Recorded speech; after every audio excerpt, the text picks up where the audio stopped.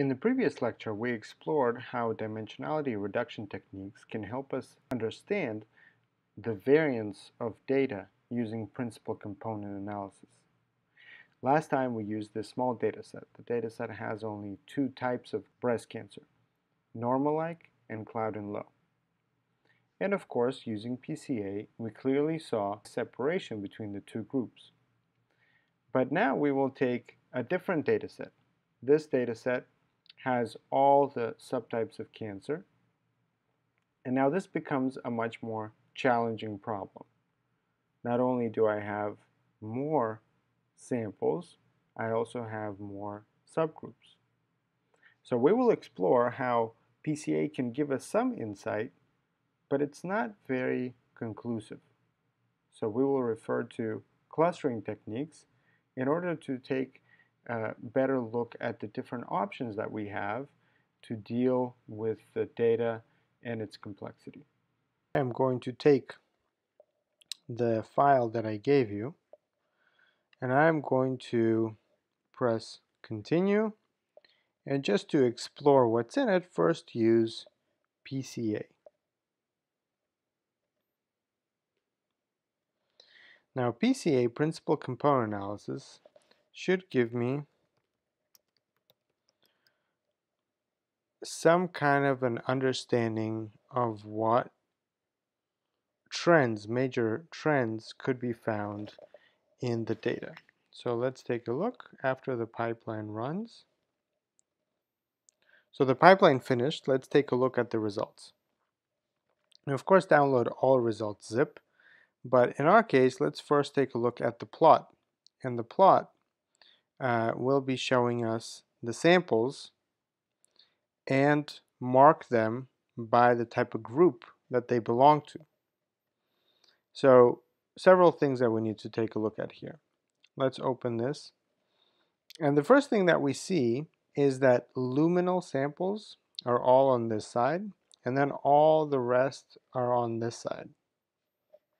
Now what is good about this is that we know that luminal subtypes are separated from the rest, and we can even say that maybe this basal group is also fairly easy to distinguish, but it's not so easy about the other ones. The second thing that we can see is the percentage of variance that these PCs explain. So together they actually don't explain that much. You can see that this is about 12.62, 18.08, so together that's about 30%, so really not that much. And so also together with this, you then have other components, other principal components. You can see that on this one, for example, there's a better maybe separation between cloud and low, and then basal and normal-like, right? So they are more separated.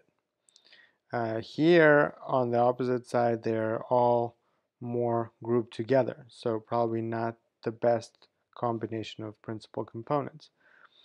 But because we can see here pretty good separation, now we can assume that if we use a different method, a method that doesn't just reduce the dimensionality, but a method that actually assigns these to a specific group.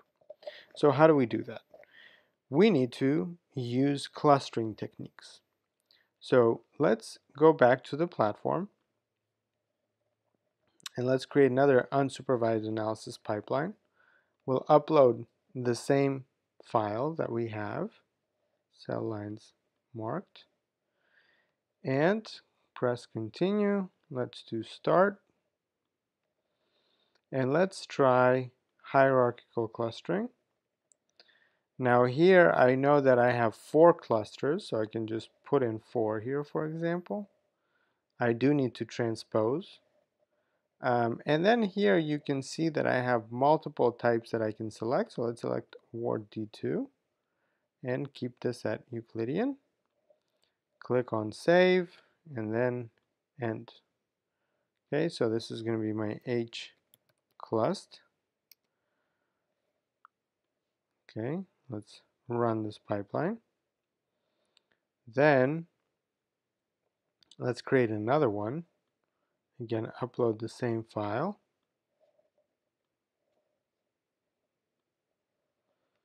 Start. Now let's try k-means. And then you can also read about what k-means does. When you see the pop-up, you can pause there and read how k-means is different.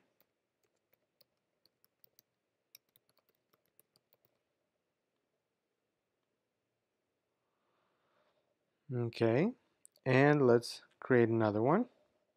Again, we'll upload the same file.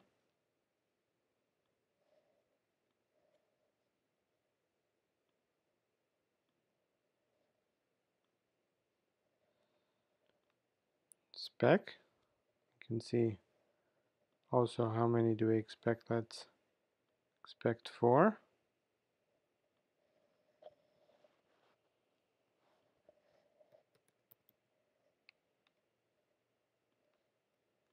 Run pipeline.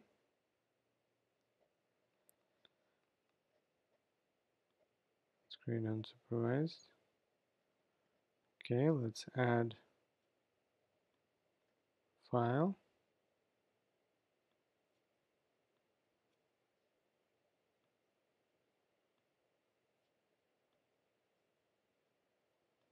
dbscan.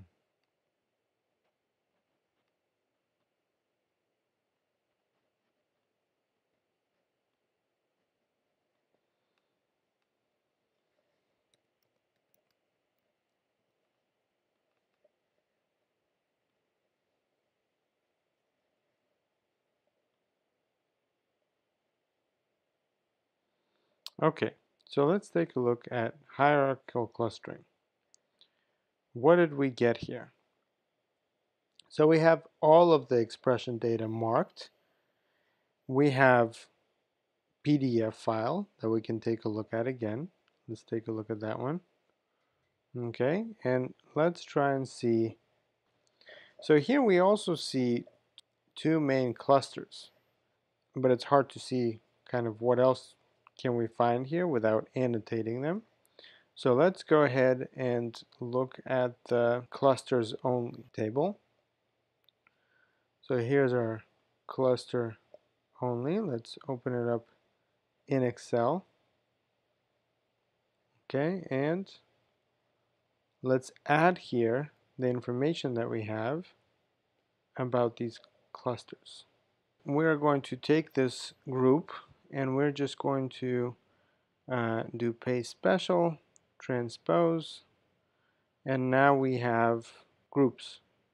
Maybe this is not the best clustering, right? So the way we can know is we can sort this,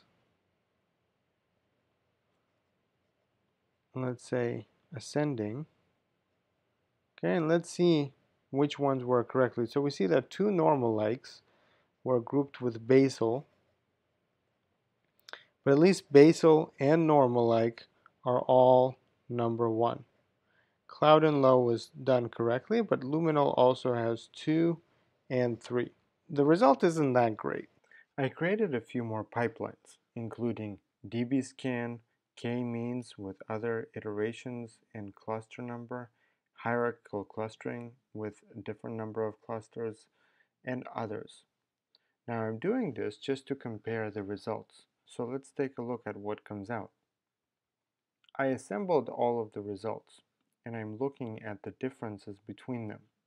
And what comes out is that k-means and hierarchical clustering actually produce the best results out of all. Most of the time, the predicted cluster is correct, but it oftentimes happens that for luminal, there seems to be 2 different clusters, 1 and 2 in this example, or in this example there's 2 and 3. Now they don't exactly match up, but this isn't biologically meaningless. In fact, we know that a lot of classifiers identify luminal as having 2 subtypes, luminal A and luminal B. But which technique is the best? how do I choose something that will work better for my data? Well, the simple answer is, of course, I need to know a lot more about my data before I jump to selecting one method over the other. But I also need to understand the methods. So in our next lecture, let's talk about how these different methods compare to each other and what situations would they work best in.